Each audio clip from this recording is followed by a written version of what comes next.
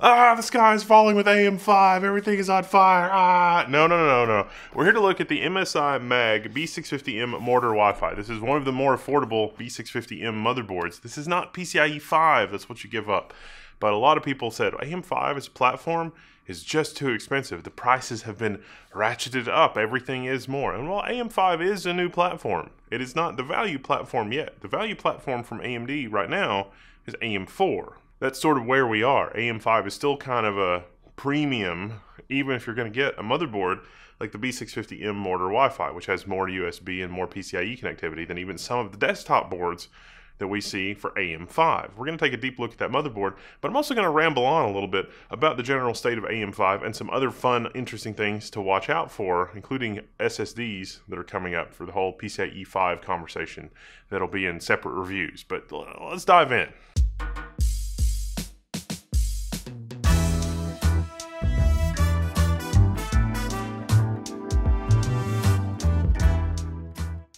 Let's start by taking a closer look at our motherboard. Now, this is a micro ATX motherboard, but you wouldn't know it if you just read the specifications. There's really very little in the box. It's the motherboard and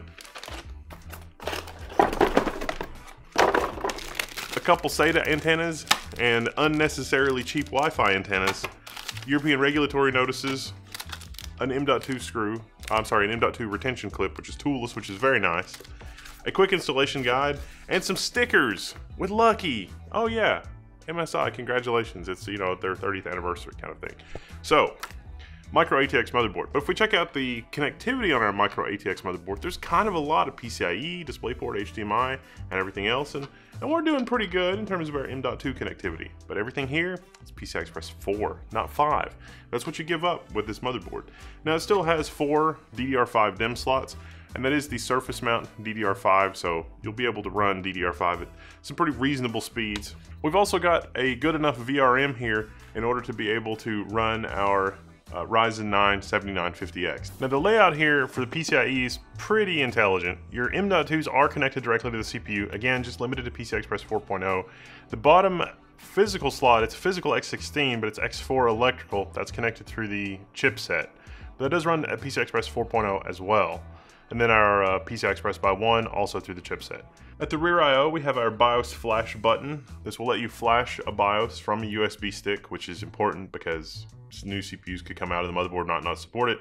If you're building a system and it's dead and it won't turn on and you've waited the requisite, DDR5 training time, a couple of minutes, you may just need to update your BIOS. So there's instructions for that on the MSI website. Basically, you make a special flash drive, put it in a special USB port, hit the button, and even without a working CPU or even with an unknown CPU, the platform can take the file on the flash drive and flash it to the BIOS, and then you'll be able to boot your new CPU or reset your BIOS, upgrade your BIOS or whatever you need to do in order to get your system to boot. We've got DisplayPort and HDMI out. We've got a 2.5 gigabit LAN that is based around the Realtek 8125BG 2.5 gigabit LAN chipset. We've got 2 USB 3.2 Gen 2 Type A. Those are 10 gigabit ports just below that. Then we've got a Type A and a Type C, which is 20 gigabit. Then next to that, we've got 4 5 gigabit ports. Those are the blue ones.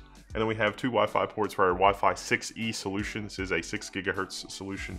This is an AMD Wi-Fi 6E solution. This is one of the first that we've seen in the market. Woo, go AMD, your Wi-Fi chipset, yeah! Okay, but it's nice to see that. Then we have our 8-channel 7.1 HD audio with audio boost. And this is a true 7.1 channel output.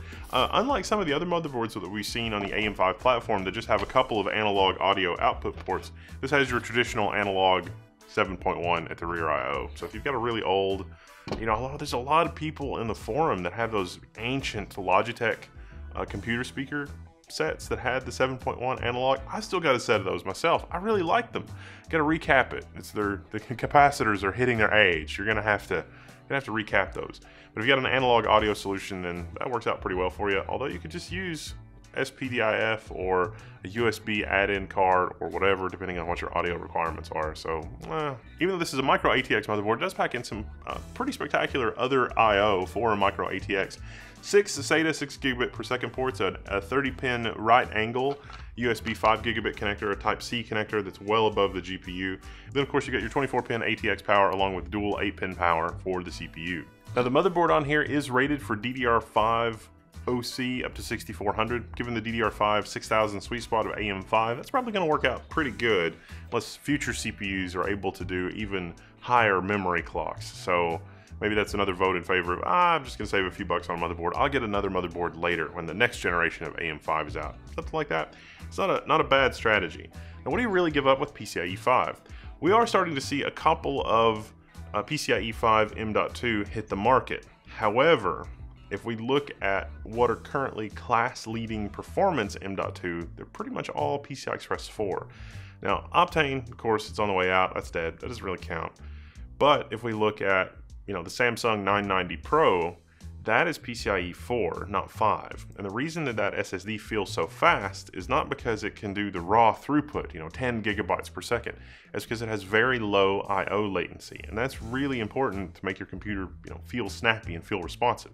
Another SSD to watch is the Solidigm P44. They've done a tremendous amount of work around the software stack in order to optimize what the drive is doing with various interaction with different operating systems. So I have some reviews of those upcoming. The 990 is not generally available yet. The P44 is getting ready to be available. I've also got the Mushkin Vortex. There are some other, this is a 2 terabyte model. There are some other lower cost options that have some pretty reasonable performance. But again, everything across the board is pretty much PCI Express 4. I am watching and hoping that PCI Express 5 implements some of these same software optimizations so you can have the best of both worlds, fast transfer rate plus everything else. But I have a feeling that PCIe 5's time to shine is really probably going to be in direct storage, and maybe it won't make that much of a difference over PCI Express 4, but that's a ramble for another time. Let's get this thing in a system and get it tested. Now, rounding out our build, for most of the testing, I used G.Skill Trident Z5. This is a Neo kit, DDR5 6000. It has the Expo profile. If you're not read in on that, you should check out our coverage of the AM5 platform. There's a lot you can learn. I mean, AM5 is a new platform. There's a lot of new, cool, different stuff. But like XMP helps you overclock memory, Expo helps you overclock memory on an AMD platform. So you look for an Expo memory kit, like the G.Skill Trident Z kit, and it'll work out pretty well if you want to run it at DDR5 6000. Now, as always, if you do a build like this, the first thing that you're going to want to do is update your BIOS. Even if it boots and everything seems like it's okay, updating the BIOS is going to bring quality of life and stability improvements generally across the board.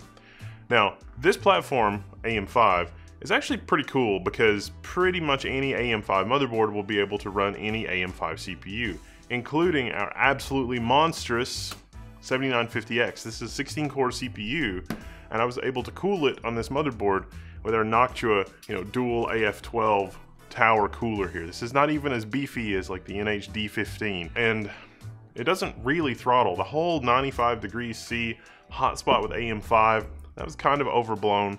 It's sort of designed to work like that, and the hotspot for 95C is super tiny. I'm starting to learn that. I'm starting to get clued in on that as we do more testing. It's not a throttle point, it's a set point. There's no throttling that's actually occurring when it's 95 degrees C. That's just what it's targeting for maximum performance, assuming that the power and everything else is there. This is a motherboard that I would pair probably with the 7700X or the 7900X, the 8 or the 12 core. The 7600X is a little bit more challenging. So there's nothing, you can run the 7600 on this motherboard, that's no problem. It's only 6 cores.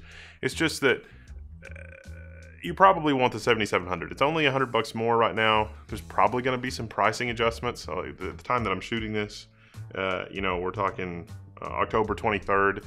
The launch pricing and your local availability may be different for AM5 just because of competition in the marketplace and everything else.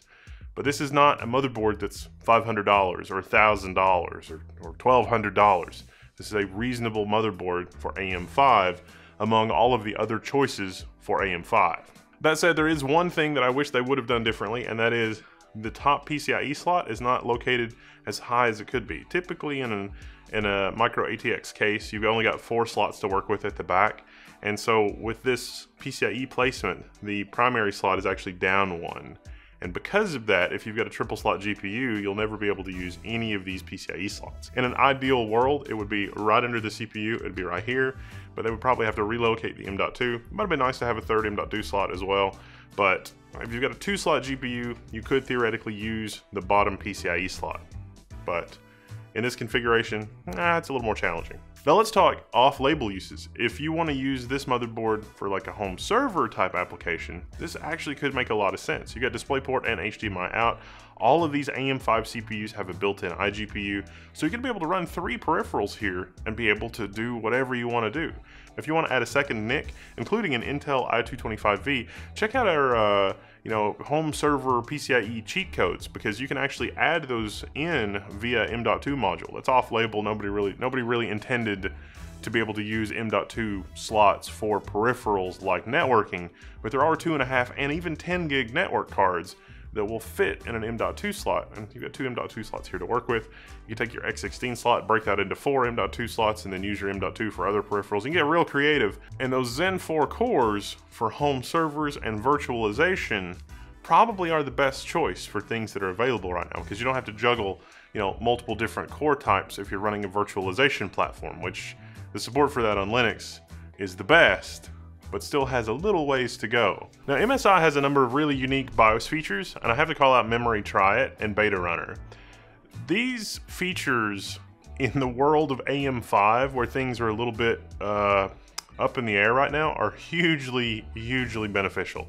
So I put in a non-expo kit just to experiment, and Memory Try It let me basically one try get this kit of memory up and running. Now this is a DDR5 6600 kit.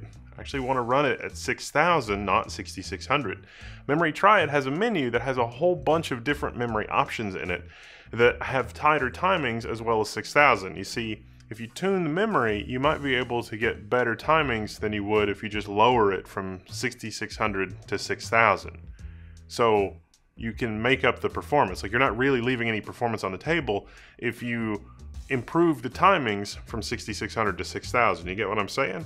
Memory Try It and Beta Runner makes it easy to do that without absolutely bricking your system. And if you do brick your system, well, the BIOS flashback thing is there to go. Oh, and JBAT1 at the bottom, it's a 2-pin jumper. That'll let you clear the CMOS in case you really screw up, or just take all the DIMMs out but one. And usually that's enough to make the system wake up and say, oh, I've got to retrain the memory, do whatever, and get you back into BIOS. But MSI's got some unique features in their BIOS other than just that. I really do like the way that they do their BIOS, and with the DDR5 AM5 platform being as new as it is, those features, which have been there since time immemorial, are even more handy now than they've ever been. It's a pretty nice little board. It also has some pretty cool features that are built into the BIOS, so check that out. I'm Wendell, this is Level 1. I'm signing out, and you'll find me in the Level 1 forums.